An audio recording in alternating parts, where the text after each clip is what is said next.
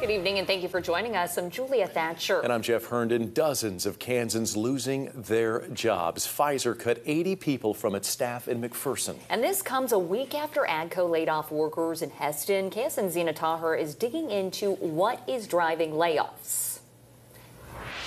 Julia, Jeff, I spoke with an economic expert and a spokesperson for local workforce development. They tell me these layoffs are part of overarching fluctuations in the market and symptoms of general uncertainty being driven by a few factors. Coming up on the holidays, we've had lots of employers that are even needing to close or reduce their workforce. It's a time of year when a local workforce development board, Kansas Workforce One, braces for layoffs from manufacturers like AGCO and Pfizer.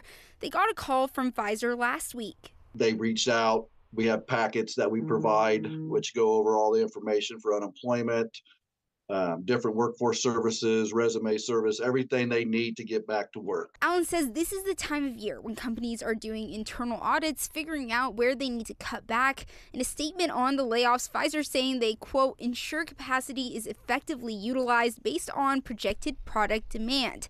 In essence, saying they're cutting staff because they don't anticipate needing them to meet demand. There's a lot of uncertainty in the general economy right now. Newman University professor of management Dr. Larry Straub says there are some national factors pushing companies to be more conservative. There just seems to be a general unease in the economy right now. And I tell you what, I think part of it has to do with our political landscape right now. This election cycle is going to be incredibly intense. Both Straub and Allen say the shifts could partially be due to companies positioning themselves to be ready for changes following the November election, when there will be a new administration and potentially new corporate taxation policies.